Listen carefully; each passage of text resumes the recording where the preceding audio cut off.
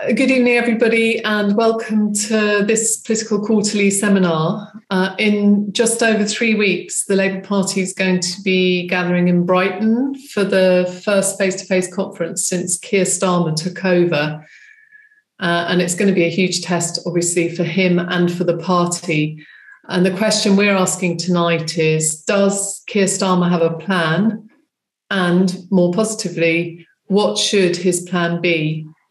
My name is Anna Killick, and I'm one of the editors of the Political Quarterly Journal. So I'm going to be chairing this discussion. And just to introduce it very briefly, this seminar comes out of a recent special section of the Political Quarterly Journal, which contains more than 10 excellent articles, not just on Starmerism, but also on Corbynism. And those articles are free to view on the Political Quarterly website, so do have a look at them. We've asked 3 of the authors to come here today to speak and to answer questions, and they are Jeremy Gilbert at the University of East London, Patrick Diamond, Associate Professor at Queen Mary's, University of London, and Christine Berry, a freelance researcher and writer based in Manchester. We're going to hear the speakers in that order. Jeremy and Patrick are going to focus on a sort of general picture of what Starmer's plan should be, and Christine more on Starmer's economic plan. Each of the speakers are going to speak for 13 minutes, and then there will be 45 minutes or more for your questions. So I'll remind you at a point when you might want to start writing questions, and that will be in chat. And we'll be asking you, just in the normal way, to say what your name is and write your question and who you're addressing your question to, whether to one of the speakers or all 3. So we're going to start straight away. And I think probably the best order to give Jeremy a bit of time to gather himself. If it's all right to go Patrick, then Jeremy, then Christine.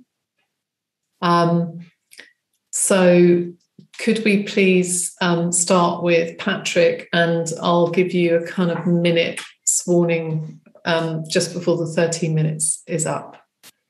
Okay, thanks very much, Anna, and hello to everybody who's at the meeting this evening. It's good to be with you, and thanks to Political Quarterly and to Jeremy and Lewis for the invitation, both to contribute to this special collection of articles, but also to speak and to contribute to tonight's session. So we've got a big question in front of us. Does Keir Starmer have a plan? And I guess that raises 2 issues. Does he have a plan, but also is it the right kind of plan to deliver the success that no doubt he and the Labour Party would like to see in the forthcoming period? I want to try to address this big question by considering 3 main points. The first is to consider what was the context, the legacy that Keir Starmer inherited when he became leader of the Labour Party in the spring of 2020. We can talk about how Starmer has performed in the intervening period, and we can consider the kind of plan that he's tried to develop. But we need to also, I think, reflect on what was his inheritance, what legacy was bequeathed to him when he became leader of the Labour Party just over 18 months ago. The second point I want to then consider is, given that inheritance, how effectively has Keir Starmer performed, and is there real evidence of a plan emerging? And the third point I want to consider is, if we would argue that Keir Starmer's leadership of the party has not yet delivered the kind of successful strategic approach that is necessary, what could and should he now do to seek to improve Labour's position? So those are the 3 points I want to briefly consider in my opening remarks, and hopefully this will trigger some reflection, some questions, some thoughts from the audience. Okay, so to understand Keir Starmer's situation, to assess the state of the party he inherited in 2020, this, of course, is a big issue, and we could cover lots of different themes here. What I want to start by saying, though, is that Labour's problem is not just that it's lost 4 successive elections since 2010, but that it seems to have lost its overarching sense of purpose. There's a really sort of big looming issue across all of this, which is a very basic question about what is the Labour Party now for? What does it stand for? What does it exist to do? What is it trying to achieve? What are its aims and ambitions in society and the economy?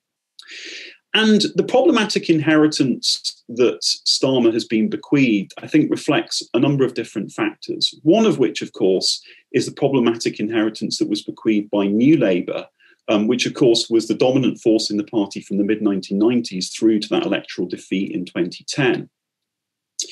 As somebody who was involved in the New Labour project at the time, to some degree, one, I think, would have to accept that there are elements of that inheritance that have been problematic and that have meant that the party has struggled to identify the sense of purpose that I just referred to.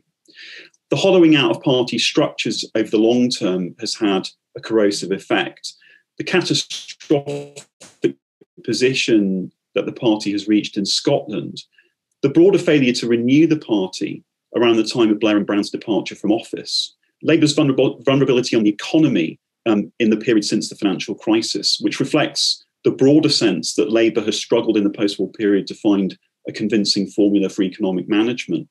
And also the loss of intellectual capacity around the party, the sense of the alienation of the progressive intelligentsia, which, of course, is a big theme in the publications and deliberations of Political Quarterly. All of these factors suggest that one of the reasons why Labour has lost a sense of purpose is because of the problematic inheritance it was bequeathed by New Labour.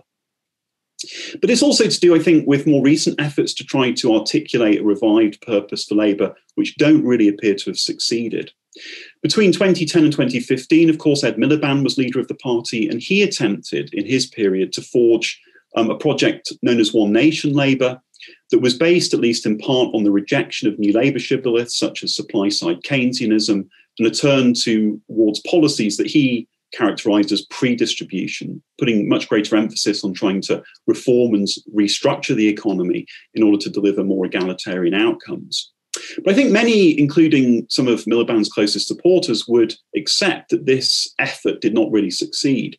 And John Cruddas, who was Miliband's manifesto coordinator at the time, has argued that Miliband became too focused on pursuing a narrow 35% strategy, trying to squeak over the electoral finish line by appealing to a relatively narrow group of voters.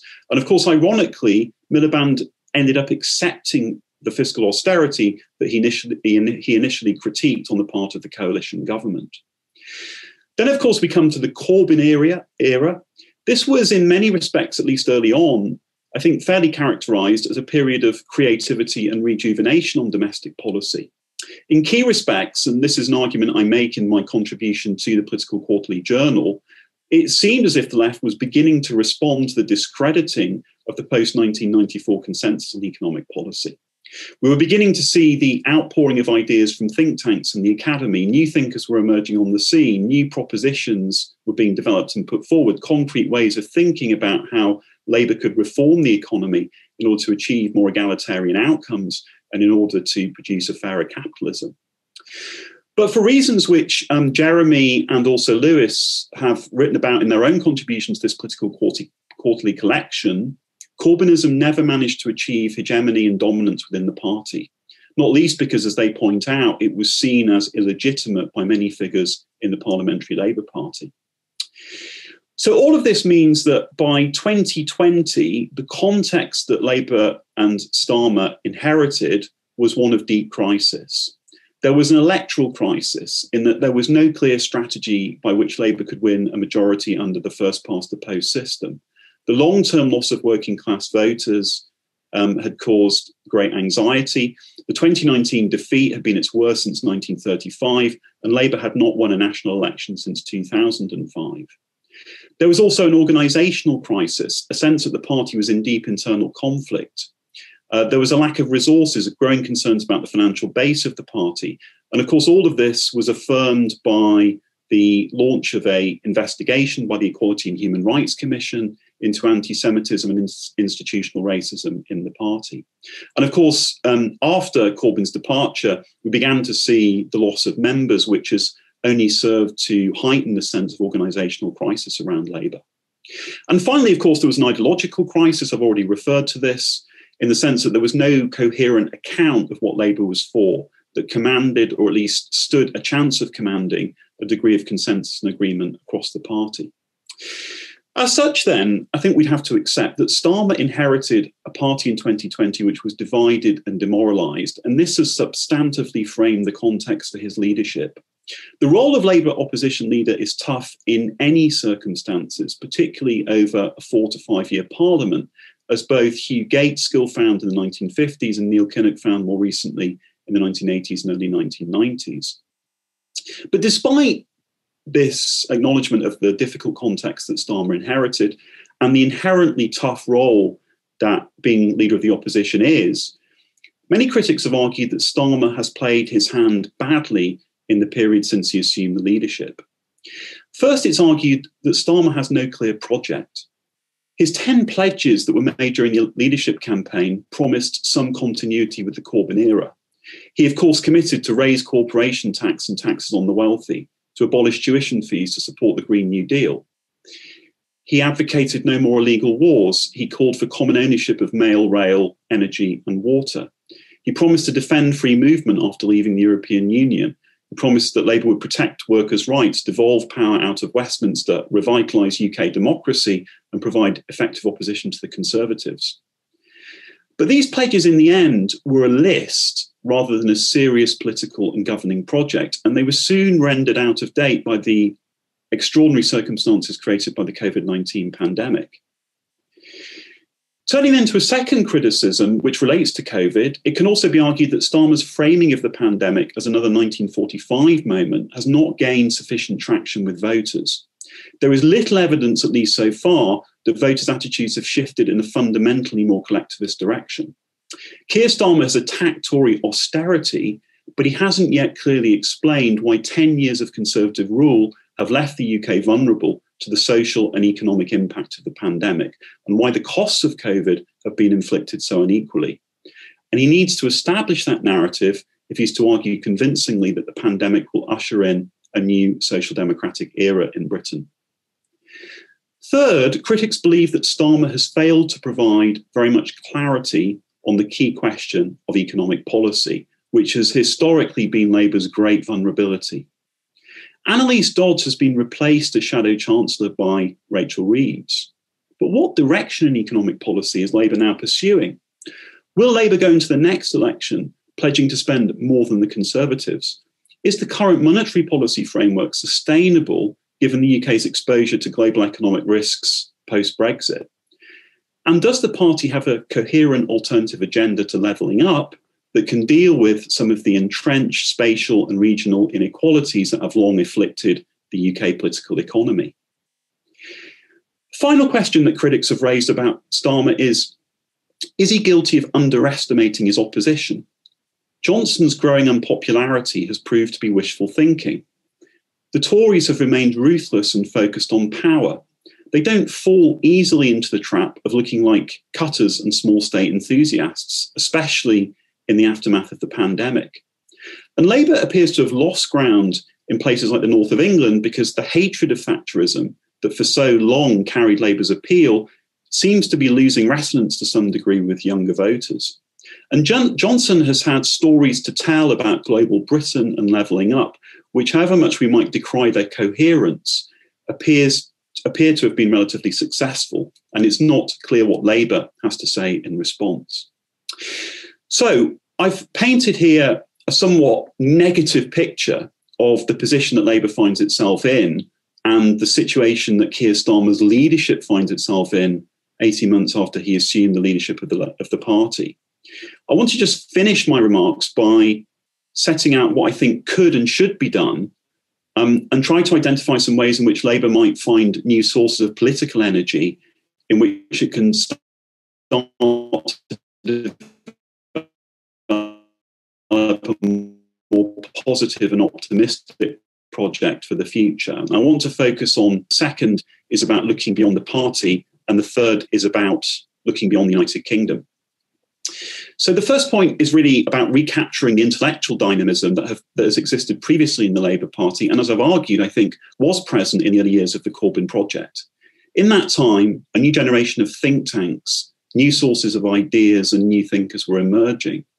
And in my view, Starmer has to try to recapture that sense of energy, that sense of looking unashamedly in new ways at new questions and not being afraid to put new issues on the agenda, trying to address the problems of Britain through a distinctively left ideological position. That sense of dynamism has to be recaptured, and Starmer has to try to energise the broader ecology of organisations and institutions on the left that can achieve that. There also has to be dialogue with political forces outside the Labour Party in forging this new policy programme. There has to be what David Marquand, the long-standing historian of Britain and the centre-left, has called a progressive alliance of the mind, a way by which the Labour Party can enter into a dialogue with other progressive forces, the Greens, the Liberal Democrats, other forces in politics outside party politics, in order to address the key issues of the time and begin to frame some credible policy responses. These dialogues have to focus on the critical issues for Britain in the future of the Constitution and the cohesion of the Union, the need for urgent action on climate change, the need to tackle the insecurity that bedevils the post-pandemic gig economy and the insecurity of the new economy, which has had such adverse effects on younger generations. All of these questions have to be up for debate. And in my view, they can't be settled by the Labour Party having a debate that's internal to itself. As I say, it has to initiate dialogue with political forces outside the Labour Party in order to fashion a new programme and a new agenda. 1 minute. Finally, I think the Labour Party has to look beyond the United Kingdom. Do Germany and the United States, for example, provide inspiration for the British Labour Party? In both parties, forces traditionally associated with the left and right of the SPD and the Democrats have begun to collaborate. We know, of course, that in the United States, Biden and Sanders cooperated on the agenda that the Democrats fought in the last presidential election.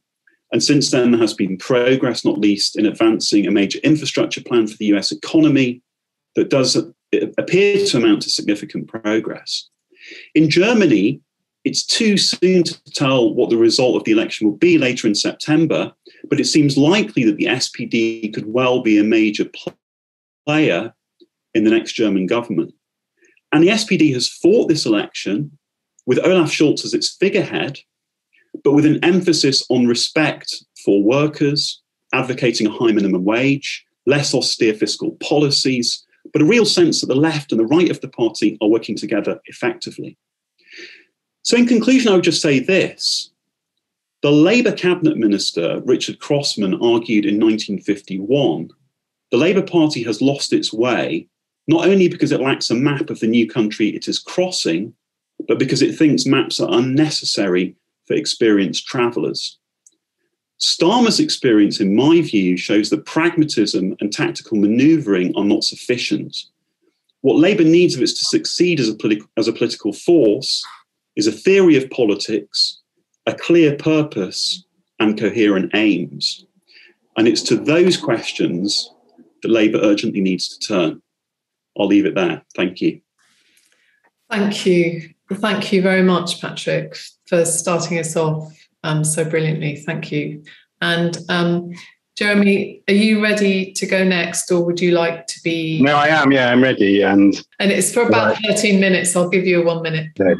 Okay, well, thanks very much, Patrick. That was brilliant. But so I'm going to say, I'm going to talk about this question, does Starmer have a plan? And to a large extent, I'm going to be reiterating an argument that I made. Well, actually, it's a continuation of an argument I made in my contribution to the Political Quarterly article. I mean, in the Quarterly issue. So my article in the issue essentially addressed the question of why so many members of the Parliamentary Labour Party were just not willing to be reconciled with the Corbyn project in any way, even after the 2017 result, was so unexpectedly successful and was so, you would have thought under normal historical circumstances that there would have been some, reflection on the fact that the 2017 election result was one that, according to all preconceptions, should have been completely just impossible. And there just wasn't really. And ultimately, my argument there is, and I think it's a pretty well evidenced argument, at least, and fairly carefully made, that, well, ultimately, for a large network of MPs, councillors, party bureaucrats, etc., there's just ultimately, they perceived the Corbyn movement as a direct threat to their livelihoods, essentially. I think the element of this equation which doesn't get talked about at all, and generally in most of these discussions and in the press, is there's about 10,000 Labour councillors in the country, and a lot of them were very, very worried that an influx of keen Corbyn supporting left-wing members to their local parties was going to would see them deselected and replaced with momentum candidates as councillors. And I think that's where a lot of the pressure came from on the right wing of the PLP, sort of led by people like Tom Watson, just really against all reason, or to some extent, to be just implacably hostile to Corbyn and the Corbyn project. Now, how this relates to the question of whether Keir Starmer has a plan is, as far as I can see, his plan is nothing but a continuation of that. There's no consistency to his behaviour. There's been no consistency to the political actions he's taken, other than the desire to just completely reverse the Corbyn project, to, as far as possible, to actually drive out of the party the people who joined from 2015 onwards in order to support Corbyn or vote for Corbyn, and to just completely really sort of remove any kind of elements from it. And I don't think there is any other plan. I don't see any evidence, and I think Patrick has given pretty good arguments. Obviously, he's coming from a slightly different perspective, but he's made a pretty compelling case that there isn't a project. And I think the reason there isn't a project to win, there isn't a project to form a Labour government, is because there's another project which is really not compatible with the project of forming a Labour government at this moment in time, and that is the project of just eradicating Corbynism from the party completely. So I think you can go through a whole set of issues that from the beginning of Starmer's leadership and say, well, there's really no consistency to any of this, other than just a determination, really, to sort of almost gratuitously to alienate the left and especially the sort of membership who were pro-Corbyn. I think initially there's the issue of the 10 pledges. Patrick rightly points out that you can make the claim that the 10 pledges have had to be suspended or rethought because of COVID. On the other hand, there's nothing really in the sort of centre-left or social democratic tradition that would lead you to the conclusion that any of those 10 pledges are somehow less appropriate post-COVID than they were pre-COVID. And Starmer's complete sort of flagrant, just quite gratuitous, breaking of his breaking of all of his key promises that constituted the platform he stood on is, as far as I can see, is completely unprecedented in the history of the party. Now, I don't know of any example of a Labour leader being elected on the basis of a programme and just simply completely failing to implement any of them and doing something completely the reverse. Starmer's key pledge was to end factionalism and sort of bring unity to the party. Instead, there's been no serious attempt at all to include left-wing MPs who've all been sort of systematically removed from the shadow cabinet. There's been no attempt at all at any kind of conciliation with the organised left in the party. There's been a really, almost farcically gratuitous, just recently set of prescriptions. There's been a set of prescriptions declared against organisations like Socialist Appeal, which just, have no real political relevance to anything. There's a few dozen people who are mostly very old. And it's just, it just seems to be designed, to explicitly sort of demoralise the left. I think the way in which all of this, whenever this is brought out, people who want to defend Starmer and his behaviour we'll all constantly refer back this issue to the issue of the necessity of dealing with the anti-Semitism issue.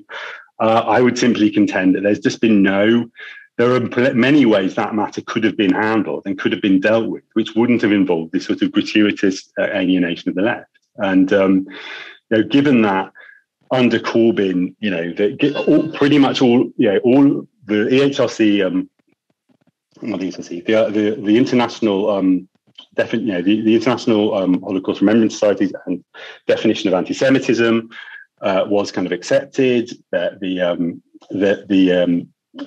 as far as we can see, there were good faith efforts were made to deal with the issue of anti-Semitism, and none of that has really been acknowledged. I mean, I don't think there can be any really.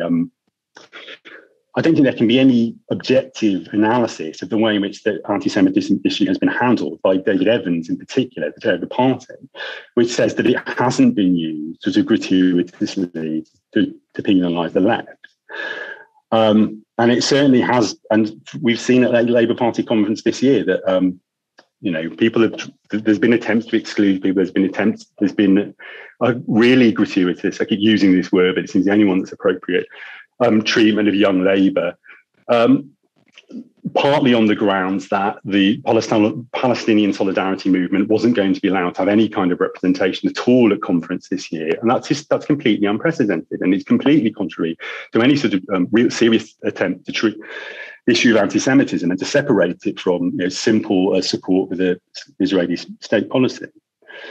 So I just think that, and I think also the treatment of Corbyn himself has clearly just been, unnecessary and provocative. There's no precedent for it since the expulsion of Ramsay MacDonald from the Labour Party in it was 29 or 30, and I just don't think there's any. I don't think really.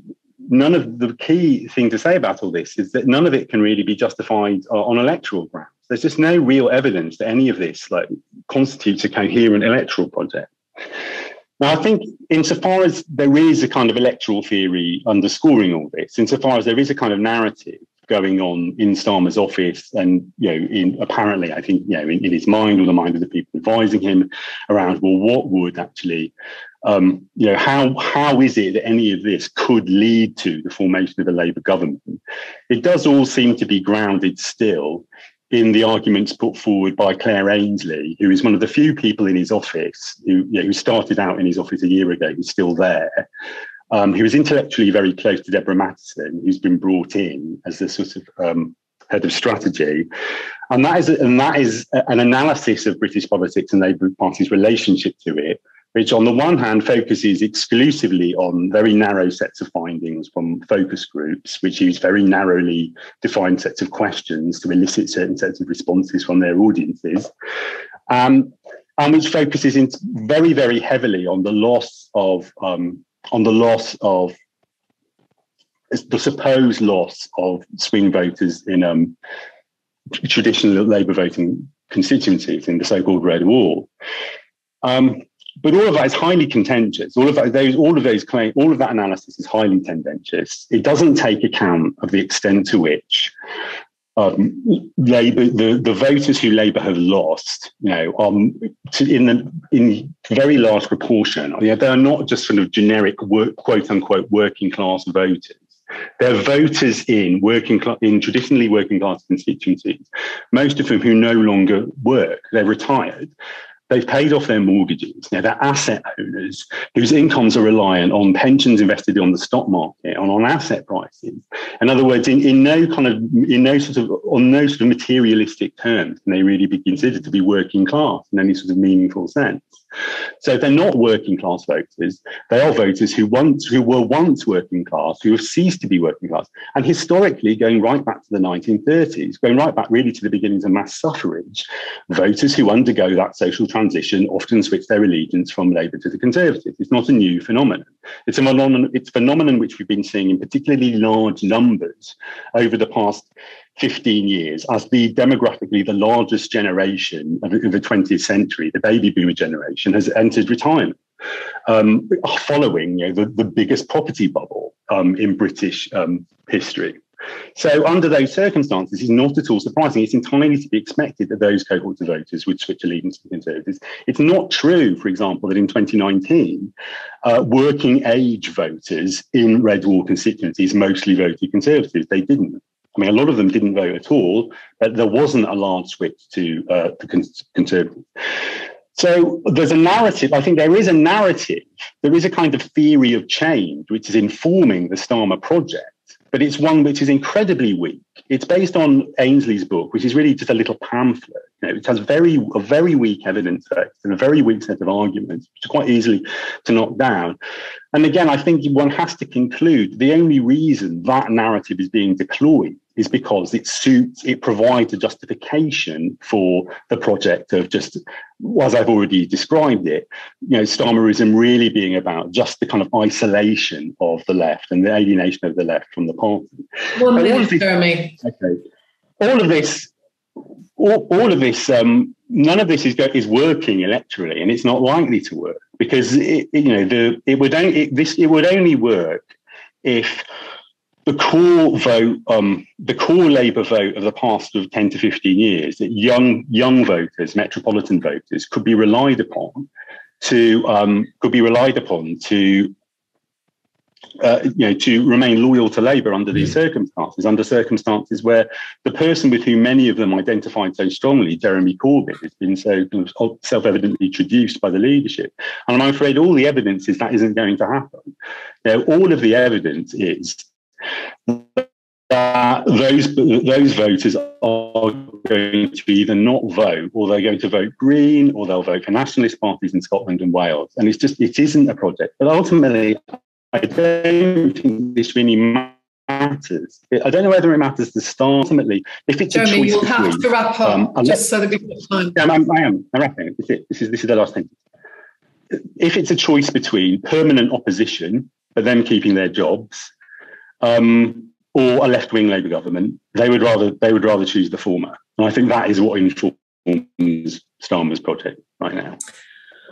Thank you very much. And just a reminder that if you do want to make a comment in chat, that's great. But if you want to register an actual question that you want asked after Christine has finished talking, then if you could make that clear, and is addressed to all three or just one of the speakers. Thanks very much. Thanks, Jeremy and Christine.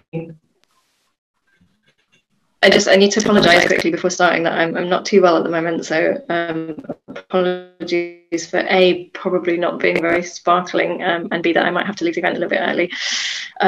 So yeah, that's my excuses out of the way.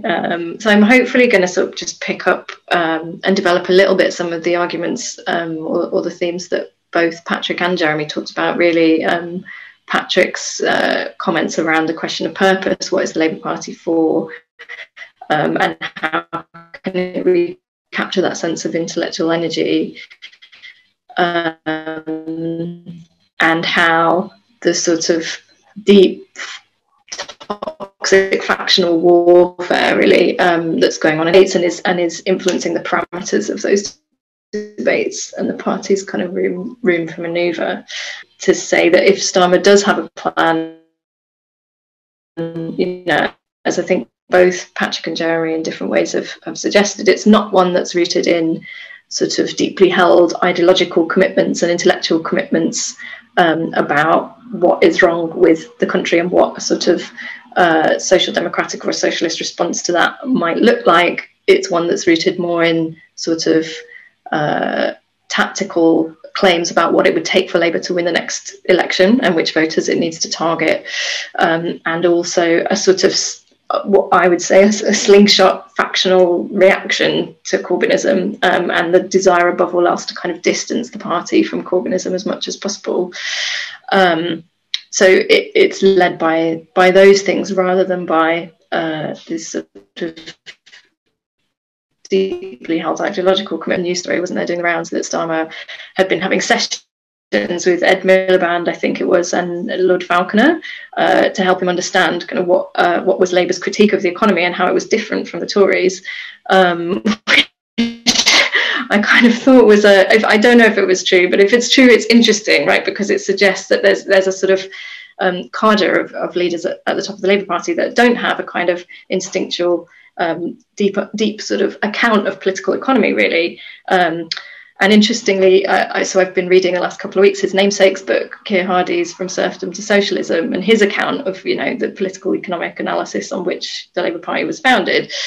And he says in it, the economic object of socialism is to make land and industrial capital common property. So he's very clear that property relations is where he kind of locates the problem, and the democratization or common ownership of property as the solution.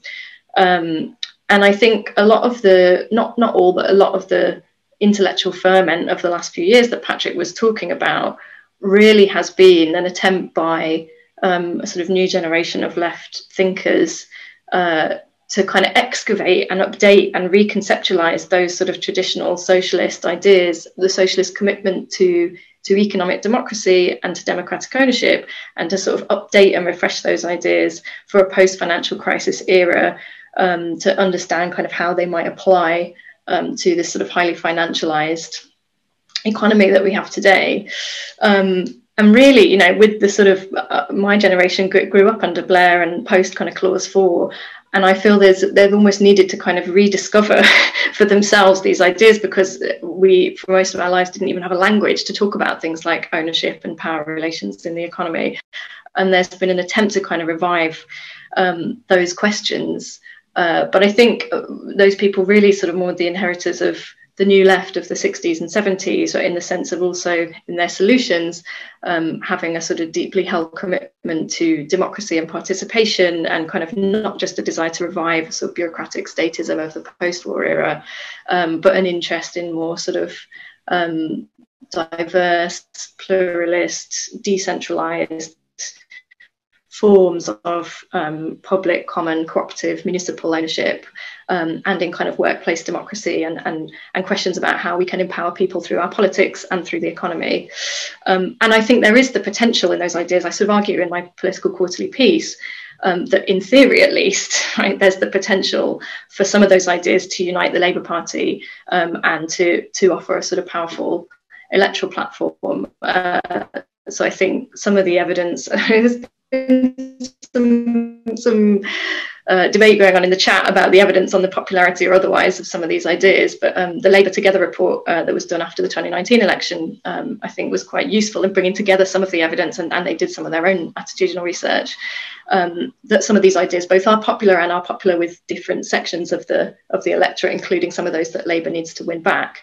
And also there's often a surprising level of agreement, I think, at least in theory, on some of those ideas across factional divides, right? So you see people like, you know, Jonathan Reynolds or Rachel Reeves have written in the past in favour of things like municipal ownership, cooperative ownership, in favour of some of the ideas that were being developed around alternative models of ownership under Corbynism. But the rub, of course, is that in practice, it's almost impossible, or has proved almost impossible, to unify the party around any sort of such agenda. I think in large part just because the factional hostilities go so deep, I think, and this kind of there's been this strategic consensus that has emerged, that the party needed to distance itself absolutely from anything that happened in the last 5 years, and that was the only route to restoring credibility. And I think there's a huge number of babies being thrown out with the bathwater as a result of that, which really concern me. So I don't know how long I've got left, but I just want to say a bit about both in kind of policy or intellectual terms and in electoral terms, what that means and what that looks like in terms of Starmer's current strategy, and some of the pitfalls. And I think part of the problem is that because of this sort of factional hostility, there's been such a breakdown in communication actually between the different wings of the party, and such a total absence of dialogue, that I think there's often not a very clear understanding when the party's trying to distance itself from the last 5 years of what it's really trying to distance itself from.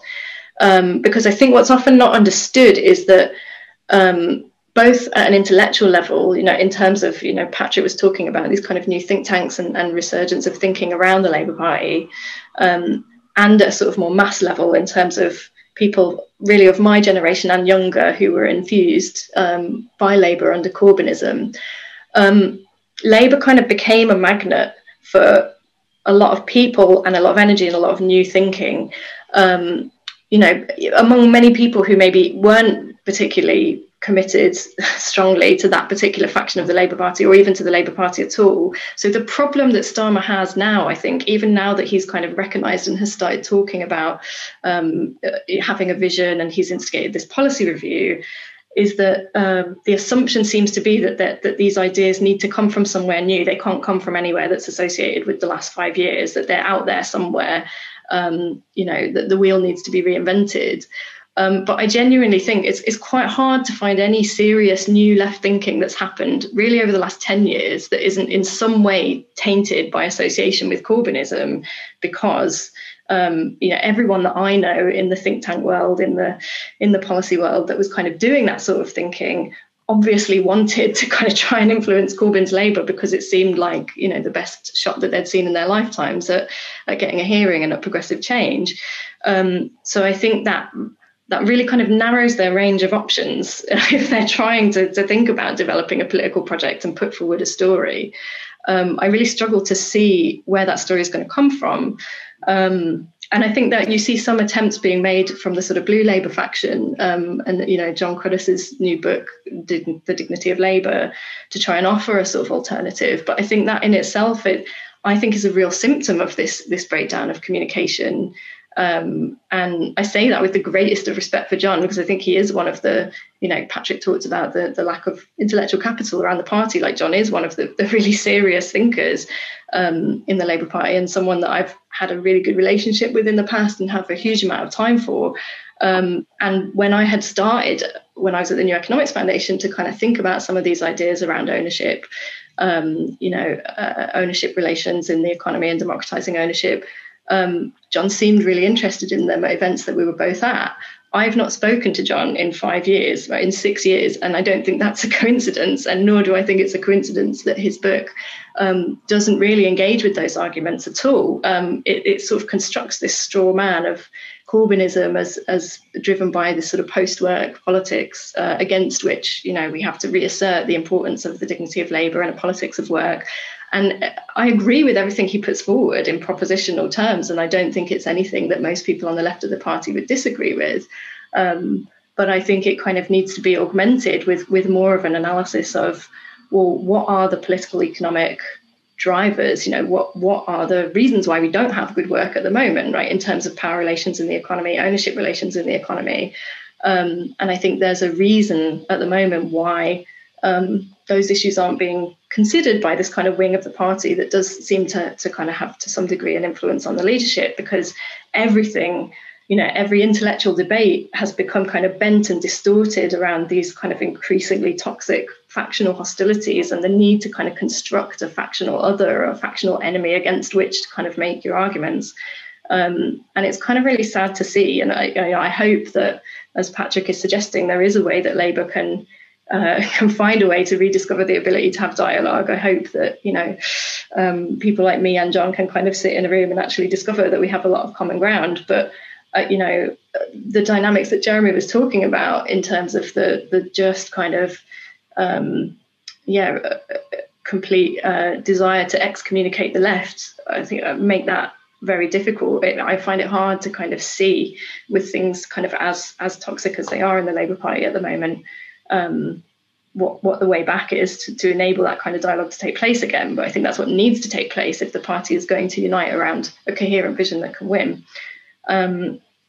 I'm assuming I'm probably nearly out of time, but I want to say a little bit just as well, and it's already been alluded to by the other speakers, about how this plays out in electoral terms as well. Because we've got 2 minutes, Christine. 2 minutes, so great. Hopefully that should be enough, yeah. So I think it's not just the ideas around Corbynism that are that it's being assumed need to be jettisoned. It's the people, as Jeremy said, to a large extent. And I think what's often not understood is that what that really means is telling an entire generation, anyone younger than me who's broadly on the left, that they're not welcome in British politics anymore. Like, maybe that sounds like an exaggeration, but I genuinely worry about this, because I think there were a lot of sort of circular arguments made about who these people were that joined Corbyn's Labour, that needed to be made in order to delegitimise them and kind of denigrate them, really, because it was an astonishing achievement in a way that, under Corbyn, Labour became the largest mass party in Europe. And I think it's important to try and understand why that was. I spent most of my youth with older people in politics wringing their hands about why were young people so apathetic? Why didn't they vote? That was the trope at the time, right? And then over the last 5 years, it feels a bit like young people got involved in politics and it turned out they were quite radical, and everyone went, oh gosh, no, not like that. Please get back in the bin. And that's kind of what it feels like is happening now. Particularly, kind of, I talk in my PQ essay about some of the rows that happened in the early stages of the pandemic over things like rent freezes, and help for private renters who were struggling under COVID, which is sort of emblematic, I think, of this growing sort of political divide between young, precarious renters who are kind of increasingly being dismissed as not important because they're not truly working class, because they've got degrees and they're on the left. This seems to be or they may work in service jobs, or white collar jobs, these sort of urban millennials, and older blue collar voters who maybe live in these rural towns, as Jeremy said, more likely to be retired, more likely to be homeowners. There's a whole load of really complicated dynamics that need to be unpacked and better understood about how class composition is changing in this country, which I don't think are very well served by these sort of simplistic attempts to pit these kind of young urban millennials against kind of working class red wall voters. And my worry is that, we're in a country where already trust in democracy is catastrophically low. There's a lot of evidence that shows that, right? And the older generation who voted for Brexit, actually, partly this was driven by a kind of lack of trust in democracy. And somehow Boris Johnson managed to position himself as an alternative to this corrupt political establishment. And so if you've got that on the one hand, and, the Cummings scandal and all the rest of it, a government that is showing politicians can't be trusted. And then you've got this younger generation who are basically receiving the message from the leader of the opposition that they're not welcome in politics anymore. I genuinely worry that that's quite a combustible combination for the future of our democracy. So I think there's more at stake here, basically, than the factional politics of the Labour Party. And that's often forgotten when we talk about these things. And I'll leave it there. Sorry. Thank you.